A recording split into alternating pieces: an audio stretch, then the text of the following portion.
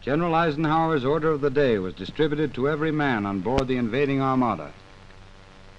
Soldiers, sailors, and airmen of the Allied Expeditionary Force, you are about to embark upon the great crusade toward which we have striven these many months.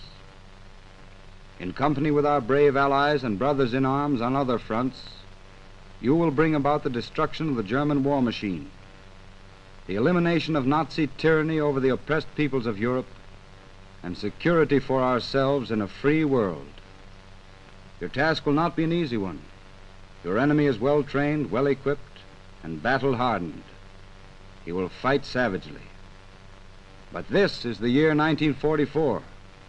Much has happened since the Nazi triumphs of 1940 and 41. The United Nations have inflicted upon the Germans great defeats in open battle, man to man. Our air offensive has seriously reduced their strength in the air and their capacity to wage war on the ground. I have full confidence in your courage, devotion to duty, and skill in battle. We will accept nothing less than full victory.